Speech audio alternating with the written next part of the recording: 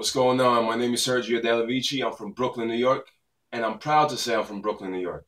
I was born in Athens, Greece, and a week later I moved to Minsk, Belarus, which is where my mom is from.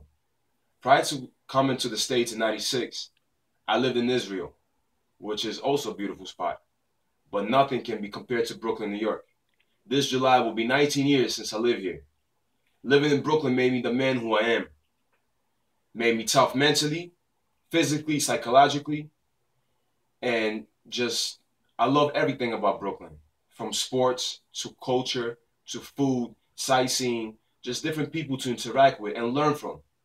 I'm able to interact with different people from different walks of life, different ethnic backgrounds, simply because I'm from Brooklyn, and that's where I got my experience from. My occupation is a tennis coach. I'm a masseuse. I practice formal massage called shiatsu, which is very similar to acupuncture. I do something called acupressure. And I'm also a boxer. Prior to boxing, I used to street fight for money, which was about 5, 6 years ago. Now I just stick to boxing.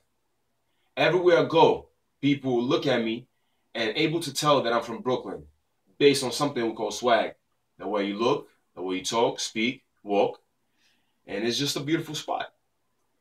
Not too long ago, I went to the Caribbean and they looked at me, they spoke to me, and they were able to tell I'm from Brooklyn from my accent and just my whole demeanor.